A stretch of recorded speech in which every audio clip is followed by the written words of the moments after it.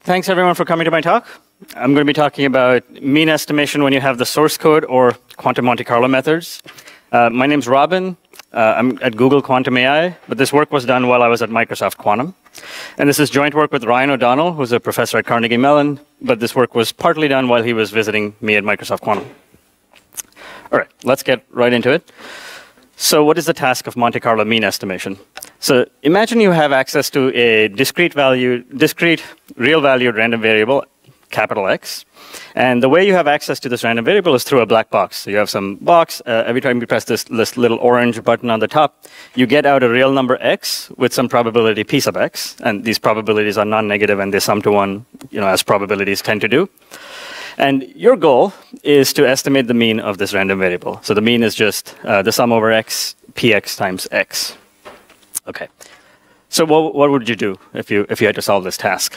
And let's say I let you take around n samples. What do you do? And kind of the most obvious thing to do is just, take n samples. You'll see n real numbers x, and just compute their average, right? Just compute the empirical mean of the numbers you see. And this is good. But you want to prove something rigorous about it. You want to say, how close is this to the actual mean, the true mean mu? And one way you can prove this is using Chebyshev's inequality. And what it gives you is that if you take around n samples and output the empirical mean, this estimate that you get, mu hat, will be close to mu. And the closeness will be sigma divided by root n, where sigma is the standard deviation of this random variable x.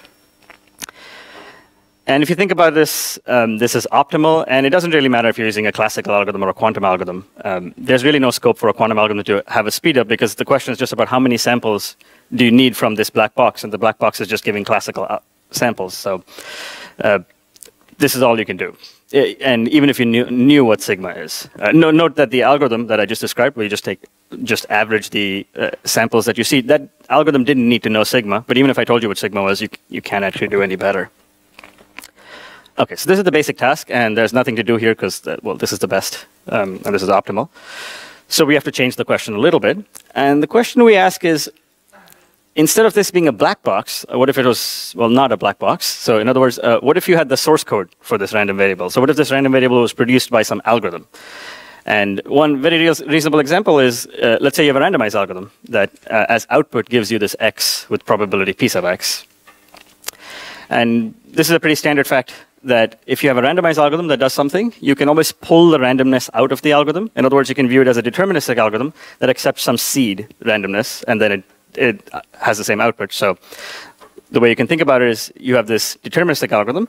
It takes r random bits, and I'm going to call the randomness I, and it outputs some x, which is a function of I, so I'm going to call it xi. And the probability of a given x is the number of times this xi appears in the output divided by the total of number of different random seeds, which I'm going to call d.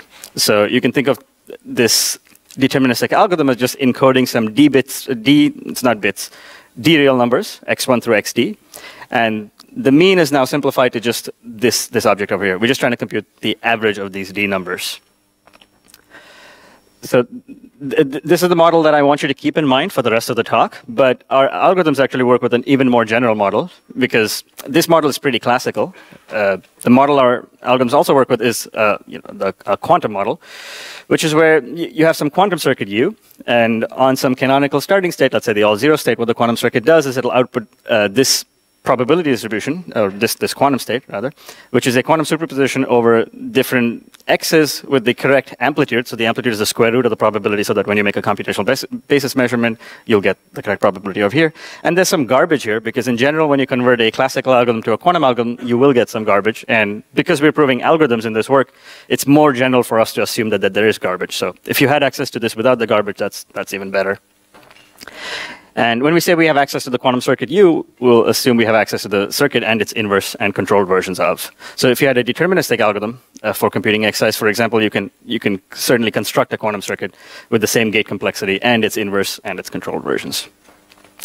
So for the rest of the talk, just keep this model in mind. So you just have some circuit that you can feed in I, and you'll get xi. OK, cool. So what do we do in this model? This is our main result. We show a quantum algorithm that's computationally efficient, which means it has reasonable gate complexity, that uses order n samples. And by that I mean it uses this unitary on the last slide, or it uses that function on the last slide order n times. And it outputs an estimate with this guarantee, which is that your estimate is close to the real value, the true mu, to error sigma over n. And to compare with what I had on the first slide, Chebyshev's inequality classically gives you sigma over root n. So this is the difference. The n became a root n, so it's a quadratic speed up in sample complexity. And our algorithm is optimal for quantum algorithms, again, even if you know sigma. And just like the classical algorithm, it has two very nice features. One is that it works without knowing an upper bound on the standard deviation sigma. Just like, as I said, the classical algorithm just takes a bunch of numbers, takes their average. It doesn't need to know what sigma is. And secondly, the classical algorithm doesn't need to know an upper bound on the random variable. Like, it didn't need to assume that the random variable was bounded between 0 and 1. It was just gets some bunch of real numbers. It takes their average. And our quantum algorithm will also have this nice property. It doesn't need to assume a bound on the random variable. OK, cool. So what I wanted to quickly say is that many problems are special cases of Monte Carlo mean estimation. And for example, the search problem, the problem that's solved by Grover's algorithm, is also a special case. Maybe I won't work through the math, but I just wanted to tell you what are the two inputs. So in Grover's algorithm, you're trying to distinguish the all zeros input from an input that has at least one 1. So the all zeros input is an input whose mean is 0. It's just a bunch of numbers that are all 0. Their mean is 0. Or in the other case, you have all numbers that are 0 except one number is 1. So if there's d numbers, then the mean is 1 over d, and you're trying to distinguish these two. So if you do mean estimation to precision, well, less than 1 over d, or maybe 1 over half times this, or whatever, you'll be able to tell these two apart. And if you plug in our numbers, you'll recover Grover's result. Okay, it's not very exciting to recover Grover's algorithm, but I just wanted to mention that search is a special case of mean estimation. And in fact, many algorithms are a special case of mean estimation. And here's a table from our paper that shows a bunch of stuff can be viewed as special cases of mean estimation. One example is this quantum counting algorithm from this paper, if you've seen this before. That's also an example of mean estimation. You're trying to count the number, approximately count the number of ones in a string. Maybe the most relevant work to compare with is these last two rows. So the way we formulated this mean estimation task was, I think, first done by Ashley Montanaro here in this work. And compared to our work, his work, there's two differences. One is he needs to know an upper bound on the standard deviation. So that's one of the things I said. You don't need to have this a priori upper bound in our algorithm. And secondly, the algorithm is suboptimal in terms of sample complexity. It has a bunch of log factors. So we don't have these two. This later work by Hamoudi removed one of these restrictions. It didn't need to know this upper bound, but it still had the log factors. OK, cool. So I can now tell you about our algorithm. So how do we solve this mean estimation task? And the way we do it is first by reducing this more complicated task to a simpler task. So, okay, the top box is the thing I claimed. An algorithm uses n samples, gives you an estimate of the mean of the random variable to order to sigma over n. Okay, and we do a reduction. And this reduction is, it's not very complicated, but there's a bunch of things we do, but they're essentially all classical tricks, just things that everybody's familiar with, like binary searching and majority votes and like the union bounds over stuff. So, okay, it's not very deep. The one quantum ingredient we use is Hamoudi's quantum algorithm for quantile estimation from this previous paper. And this algorithm can also be essentially viewed as minimum finding. So if you're familiar with this quantum query algorithm of minimum finding from like the late 90s or so, it's essentially that algorithm, but it's a little more clever. So that's the only quantum ingredient. Everything else is classical. And this reduction is it's long, but it's straightforward. And it brings us to a much nicer and simpler task, which is where in this problem, we know much more about the random variable. And we're asked to solve a much simpler task, a decision problem. So what are we given here? We're promised that the expectation value of the square of the random variable is at most 1. So this quantity is different from the standard deviation because the standard deviation is the expectation value of the random variable minus the mean squared. So this number is even bigger than the standard deviation. And we're promised that this thing is less than 1. And we don't have to compute mu. We just have to distinguish between two cases. So mu is either smaller than epsilon over 2 or it's bigger than epsilon. And we're given 1 over epsilon samples. And what you can see is that this simpler task is a special case of the main result because okay, so we're trying to distinguish these two cases of mu, like it's less than epsilon over 2 or bigger than epsilon. So if you estimate mu additively to say epsilon over 4 or so, you'll be able to tell these two apart. So here we need this right-hand side to be epsilon over 4. Because the expectation value of x squared is less than 1, this implies the standard deviation is less than 1. So this thing is 1 at most. So if you want the right-hand side to be less than epsilon over 4, I can take n to be 1 over epsilon-ish, which is exactly the sample complexity I want. So This simpler task is a special case of the thing I was going to solve. And in fact, what we show is they're equivalent. So if you solve one, you solve the other. Cool. So now you can forget about this mean estimation task. This is the task we want to solve. So for the rest of the talk, I'll tell you how we solve this task. OK. And so what do we do? Our algorithm is essentially Grover's algorithm, everyone's favorite quantum algorithm with a quadratic speedup, Grover's algorithm.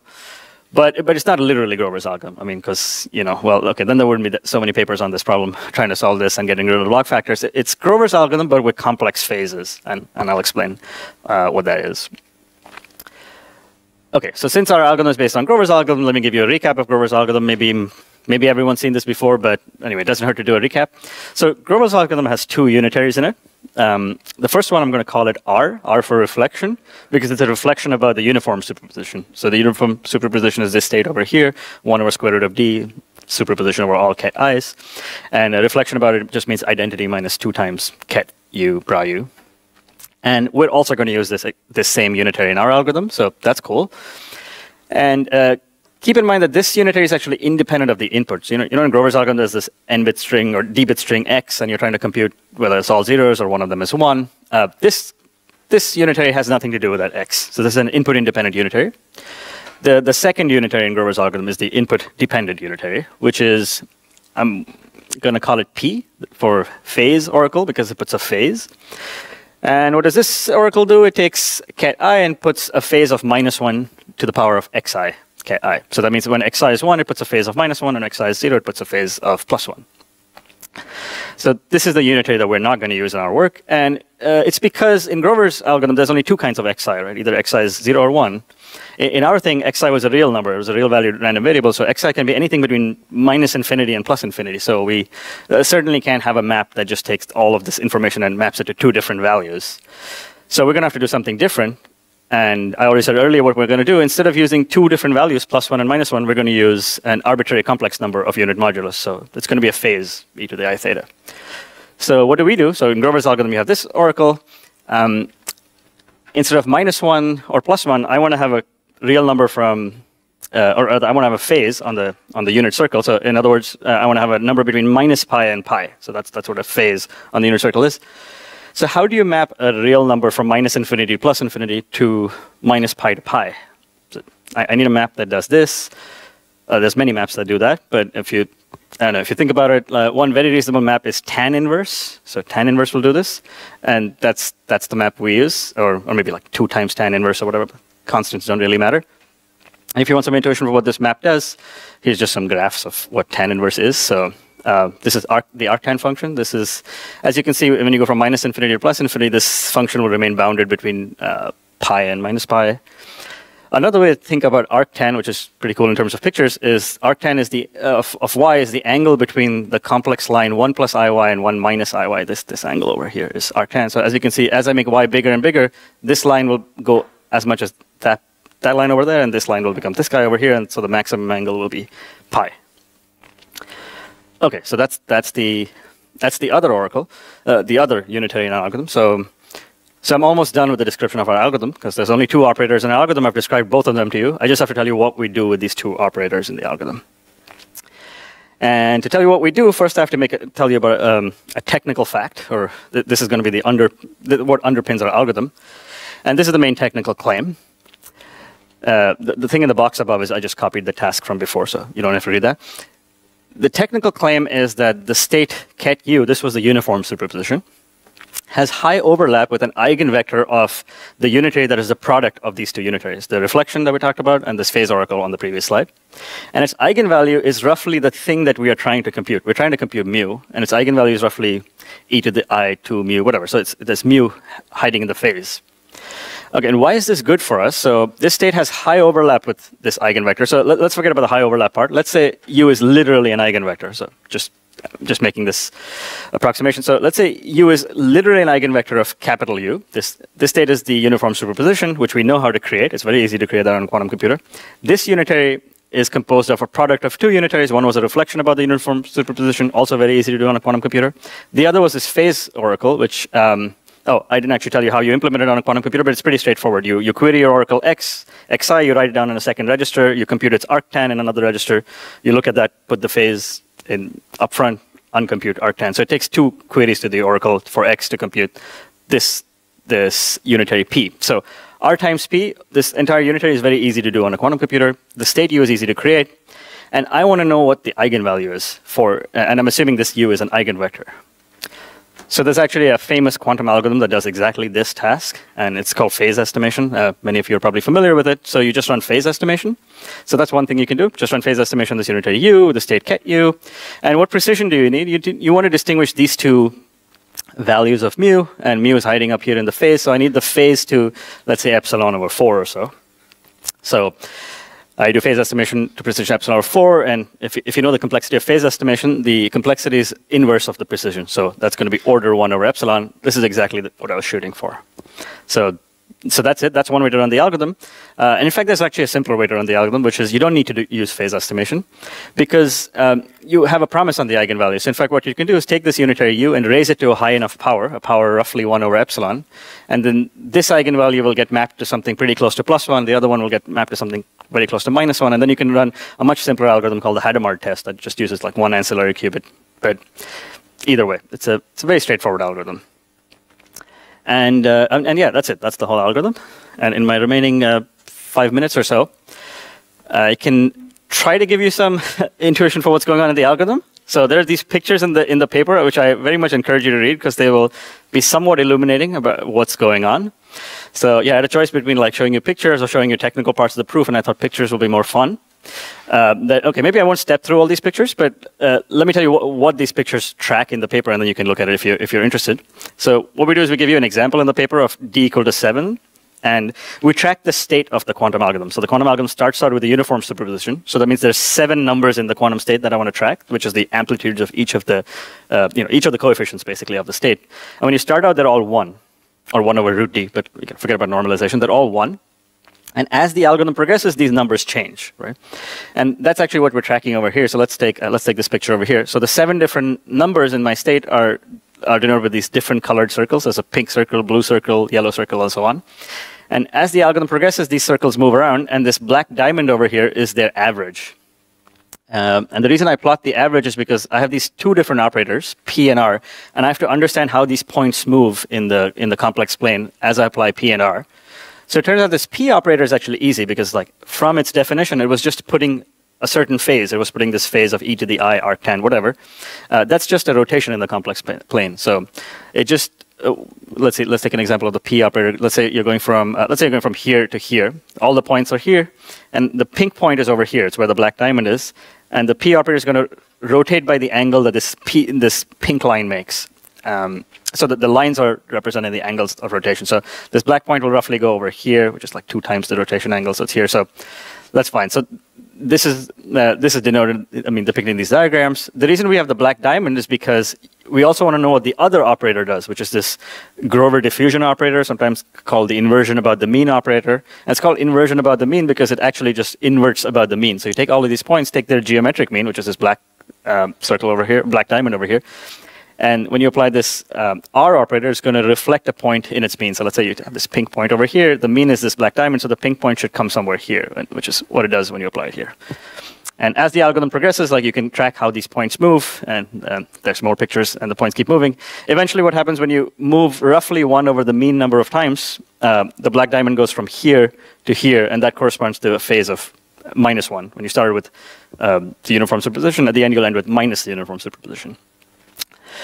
Okay, so I'm not going to go into like proof details and so on, but if you're interested and you want some intuition for what's going on, you should look at the paper. There's like nice pictures like this. So I have 2 minutes left. So let me tell you about 2 applications of this work. One is a more theoretical application. One is one is more applied.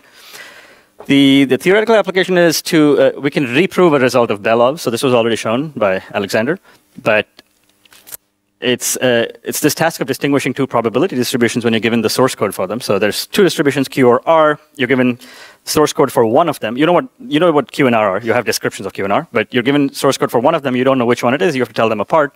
And classically, you need 1 over the Hellinger distance between these two distributions squared. That's what, and this is what Hellinger distance is. And Beloff showed that quantumly you need only 1 over Hellinger distance. We can recover this by just viewing it as the task of estimating the mean of some random variable. The random variable is this complicated random variable over here, but you just estimate the mean, and it has 2 different values. Based on what it is, it'll give you, it'll tell you whether it's Q or R. So that's one application. A more applied application is to quantum algorithms for finance. If you've seen any of these papers, they all use Monte Carlo mean estimation in it. And that's actually not a coincidence, because apparently even in the real world, like today on classical computers, they do Monte Carlo mean estimation to solve these finance tasks. So quantum algorithms for finance, it makes sense that they use Monte Carlo mean estimation. These are some papers that use Monte Carlo mean estimation in them. And I'm pretty sure in all of them, you could use our algorithm and get a slightly better algorithm. You'll shave some log factors. Okay, yeah, I'm out of time, and that's all I want to say. Thank you very much.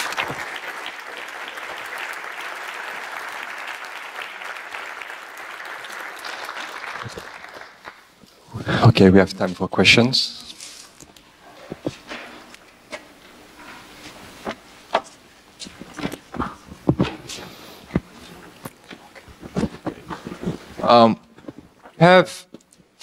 If you have high values that for the arctangent function, why this should work, or the algorithm? Ah, yes, that's a good question. So you're saying in this arctan function, there could be values that are pretty high, and say they map to something pretty close. Why does this still work? So in this version of the problem that I said, the simplified version of the problem, we assumed that the expectation value of the random variable squared was at most 1. So if there is an x that takes extremely large values, it can happen only with probability 1 over the value squared or something, so that the expectation value condition works out. So it can't contribute too much to the mean. So if you have 2 values that are super large and you think that their arctan is going to be really close, then the difference between those 2 values is also not going to contribute much to the mean, so it doesn't matter. Thanks. Hi. The algorithm that you presented, obviously that's quite similar to Grover, but it also is quite similar to another algorithm that I've been reading about. Are you familiar with Ben Reichart's work on span program quantum algorithms? Mm-hmm. So they also have like 2 reflections, and you kind of like look for an eigenvector, and you also sort of like use Grover as an example. And yeah, I just wonder like if you've looked at any connections there. Yeah. Well, one thing I can say is that many quantum algorithms have exactly this format of 2 reflections, including half the quantum algorithms by people in this room, like I know Fred's quantum walk algorithm also has this exact two reflection structure, and Alexander has written many papers. So somehow this is just a property of quantum algorithms that you have 2 reflections, and eventually you either do them many times or you do phase estimation on top of it. There's like a general recipe for designing quantum algorithms. But specifically related to span programs, I should say, we did come up with a span program version of this algorithm. You can do that. It seemed more complicated. This was simpler. So we eventually chose to present it like this. But yeah, we did have a formulation with span programs, but it didn't really bias anything. So we decided to do it this way. Thank you. Yes, we do have time for more questions. Hi, thank you for the talk. Very nice talk. So I have the intuition that this is very similar to when you have an interferometry, like this Heisenberg limit, where you have 1 divided by square root of n, and it's moved transition to 1 over n. It looks like you are trying to extract a global phase, which is like e to the I, your mean. Have you explored that? Or is that intuitive to you, or have you thought about that? Ah, I see. Right. You're saying that it looks like we're trying to extract the global phase. Yeah, exactly. Some kind of global phase that is your mean. That's right. So I presented it that way, that okay, you have this thing and its eigenvalue is something, and like in the 2 cases that I'm trying to distinguish, in one case, let's say the eigenvalue is +1, the other case, the eigenvalue is -1. Yeah, you can't literally extract the global phase. That wouldn't make sense. This is why in the beginning I actually assumed that you have controlled versions of all of these operators. So actually, I'll be able to make controlled U, which will then make the global phase into a relative phase. So by putting the right state in one case I'll get like the plus state on the control qubit, in the other case I'll get the minus state, and that's how I'll extract it. If I didn't have the control versions, then you're right, it would just be a global phase, and I wouldn't be able to pick it up. Okay, one last eventually. No. So thank you again.